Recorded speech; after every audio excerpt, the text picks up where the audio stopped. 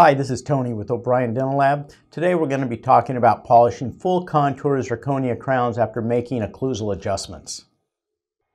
Keep in mind, if it looks like only minor adjustments need to be made, you could consider adjusting the opposing dentition before altering the zirconia. You will also want to ensure that the patient does not close down heavily on the crown while you are checking the contacts and the occlusion.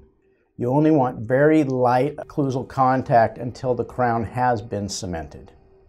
It's very important to restore the zirconia to a very highly polished luster. If you do need to make any adjustments to the zirconia crown, it's important to know that once the surface of the zirconia has been roughened, it will not become smooth over time. Rough zirconia will cause excessive wear on the opposing teeth, so it must be avoided. Highly polished zirconia, however, has minimal wear on the opposing tooth structure.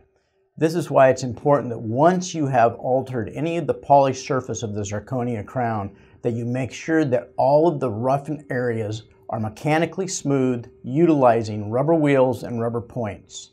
You must then finish with a polishing paste to achieve a high luster. The occlusal surface of any zirconia restoration should never be glazed. There are several great polishing systems available, such as Dilite ZR rubber wheels and rubber points, Ceramo-Dotz, and Zircon-brite polishing paste.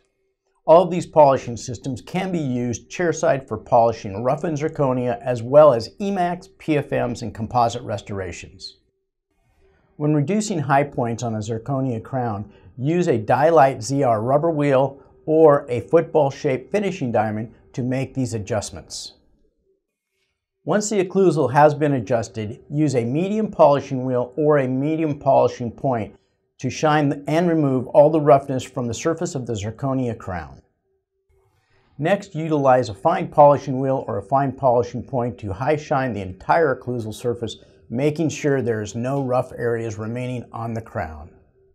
The last step is to use a Ceramo-Dotz point or a Zircon-brite polishing paste to bring the zirconia surface to a high luster, then clean and cement.